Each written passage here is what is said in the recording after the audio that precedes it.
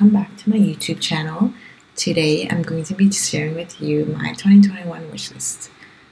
If you've been following me, you probably have seen that I actually got my Holy Grail bag, the Birkin 30, a few days ago. So I don't really have that many big ticket items on my wish list anymore. That was like the bag that I wanted for the longest time. So all of these items are just kind of like nice to have, but not really items that I absolutely need for the coming year. Before I get started with my list, I just wanted to describe my goals for the year. So my first goal is to spend less time obsessing over handbags and spend more time really enjoying the process of discovering and purchasing luxury goods. The reason I say this is because 2020 was a really difficult year for me with COVID and everything, and I was like really depressed, and I was using handbags and luxury goods as a way to escape from my life, and it became really unhealthy because I was like spending hours and hours shopping, watching videos and like scrolling through Instagram, browsing post forum, all of these things, and it didn't really add to my happiness. On top of that, I kept going through stores, spending money, and then the happiness only lasts, a few days, and after you kind of lose this novelty feeling of a new bag, and then you seek another like item and so on. And so I just want to put an end to that. Now that I have my Birkin, I know that this is like the ultimate bag that I personally would want for my lifetime, and I don't really need to work so hard to buy bags anymore. I also just want to like take it easy, relax, and go shopping and not feel pressure to buy anything. And now that I have a pretty good relationship with my SA and at my local boutique, I think I can just walk in and not feel the pressure to have to drop like thousands of dollars every time I go. The second goal I have is to spend less money on handbags, of course, and clothes in general. This is because with COVID and who knows when it's going to end, I barely have opportunities to use my bags or to wear my clothes, and so I don't really need any new clothes. And I really don't need any new bags. I already have so many new bags that I got in the last 6 months that I really need to use a lot more. The last goal I have is to build a minimalistic wardrobe. So this is twofold. First, I have to get rid of clothes I no longer wear and no longer love. So of course I could donate them, give them away, sell them, what have you. Second, I need to curate pieces that I absolutely love, high quality, and that can last a really long time and are easy to mix and match with. So for example, like plain black t-shirts, plain white t-shirts, plain black jeans, this sort of thing. So now I'm going to go on and show you my wish list. So probably not a surprise to a lot of you, my first item is an Hermes Kelly 28. I decided on the size 28 because I really love the Birkin size 30, and I wasn't sure. I was really like debating between a 28 and a 32. And I thought, okay, actually I'll go for a 28 because it's a bit smaller and most of my bags tend to be a bit bigger, and so it would be probably a little bit more practical. Also, I've heard that Kellys are a bit heavy, and so it would be nice to have a lighter bag in that sense. For the leather, I would love to get Togo because I don't have any leather in Togo yet, and I would love to see how it looks like and add a piece in Togo to my collection. In terms of color, I really want Etain, so this tin color. It's like more gray than the Etoupe because the Etoupe has some brown undertones, I would say. So I would love to have a more like grayish color. So any colors from the gray family will do actually. Or I would really love to have this midnight blue color. I think it looks gorgeous. And it's really close to black, but in certain lighting conditions, it looks very blue. So I really like that feature as well. So this is probably my top pick actually. In terms of hardware, I'm not really picky, but since all of my bags are in palladium hardware, it would be nice to also have one in gold, just so like I can have the best of both worlds, because I don't plan to have more than one Kelly. I don't plan to have more than one Birkin. So if I'm going to have only one of each, it would be interesting to also try a Kelly with gold hardware, for example.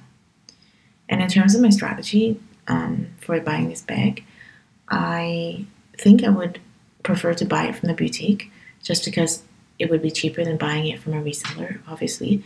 And now that I have a good relationship with my SA, I think I would probably be able to get an offer probably within the year or two maximum. So, and I'm of course like very open and willing to wait. So if I'm buying from the boutique, then I would definitely opt for the 28 because it'll be a couple $100 cheaper than a 32. So on the flip side, I could go the pre-loved route and buy a 32, because in the pre-loved market, bigger bags are not as in demand, so they tend to sell for cheaper. So you can actually find really big bags in good condition for quite a low price. So I've seen like Kelly 32s for $6,000, like $7,000, like, you know, quite a big discount from retail. And they're also in really good condition. So if I were to go pre-loved, definitely go with the 32. So really now it's just a question of whether I would get offered a 28 or whether I just plan to buy a pre-loved one and save a couple of $1,000 off retail. If I do plan to buy a Kelly this year, I probably will tell my SA sometime in the summer so she can start like working. I don't know what she does on the back end, but you know, putting me on the wish list and so on.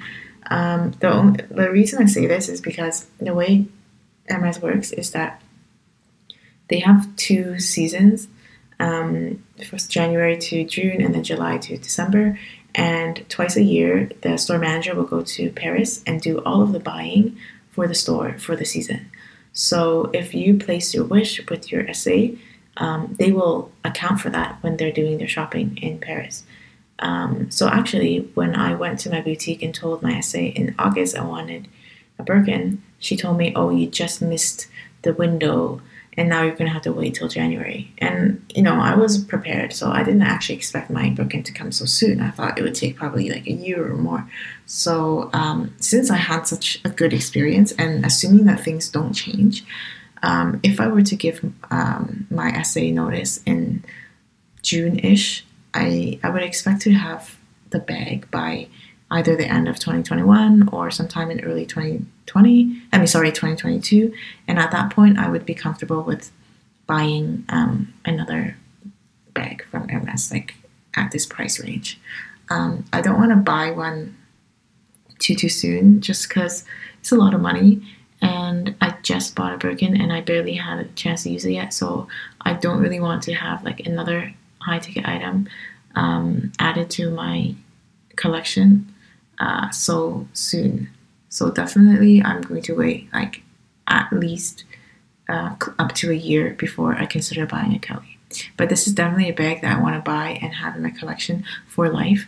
So I don't see it as a frivolous spending. I just think it's, you know, me taking the time to invest in a bag that I love now and reaping the rewards for years and years to come. Yes, now the second item on my wish list, you can probably already guess from my other videos if you watched them. I have a Picotune 18 and 22, and I mentioned like a few times already that I really want the 26. The reason for this is because like the 26 is such a rare size. I almost never see anyone with it. And I just think it's like so unique and cute. I love how slouchy it is. I love how big it is. I love how it's just like a big smooshy bag where you can throw anything you want in it. And I think it really goes with my style. As I mentioned, I have an 18 and 22, and I opt for both like for different reasons. So the 18 is more of a, in my opinion, like a fancy bag for evenings or, you know, like more fancy occasions, I would say, because it's just so tiny. It looks, for me, it doesn't look casual. And then the 22, I really love opting for this bag whenever I run out, like to run errands, do groceries, that sort of thing. And so I think a 26 would be perfect if I needed to run errands and like needed a bigger bag. So for example, even like going on a weekend trip or going to the beach or something where I really need to carry a lot of stuff, I think a 26 would be perfect for that.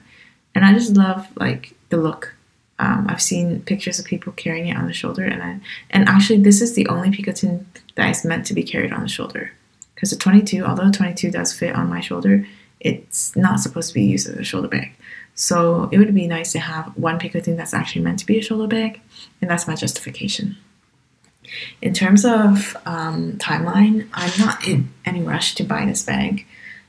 Just because I have so many bags. But this is definitely a bag I want to add to my collection to complete it. And after that, I probably won't be buying Hermes bags like for a really long time, or maybe even for the rest of my life. Who knows? It depends really on how things go. But I definitely would get this from the pre-loved market because I've been browsing, and you can get some pretty good quality used picotin 26s for like less than $2,000. So I would, if I can find a bag in a more like brownish tone, like this one, this is called gold, I would definitely buy it, or maybe in a dark blue. Yes, so I would only buy it this year if I come across a bag that's in really good condition, in a color that I love, and also is under $2,000. I don't really want to go over the $2,000 limit for this bag. So the next item on my wish list is Hermes fine jewelry. I don't really wear a lot of jewelry. I have the Cartier love ring and bracelet, and my wedding ring is from Tiffany, and that's it. I don't have any other fine jewelry. So it would be interesting for me to dabble a little bit with Hermes fine jewelry. I think their fine jewelry pieces are so cute. And this particular one that I'm showing you here is one that I've been kind of eyeing for a while. It's Farandole, I think the name is, and I don't know how to pronounce it, but it's like featuring the little chains. It also has a bracelet, but I don't think the bracelet would go well with my love bracelet, so that is out of the question. But I do love the earrings. Like, I really love studs and just simple earrings, and I think these will look great. But I'm not sure if they'll be too big for my ears, because I tend to have kind of smaller earlobes. So yeah, I would definitely have to see them first in real life to determine if I want to buy them. And if I do buy them, then I would like the matching necklace as well. But yeah, these items, I don't know if I will buy them this year or at all. It's just kind of a nice to have. And if one day I do want to have like fancier jewelry besides my ring and bracelet. And then item number 4, a Chanel tweed suit. I love Chanel tweed suits. I've been like in love with them since I was like a teenager, and it's always been a dream to own one. I really love like neutral colored tweed suits, so kind of like in the middle here, the cream color with the contrast black stitching. I love that.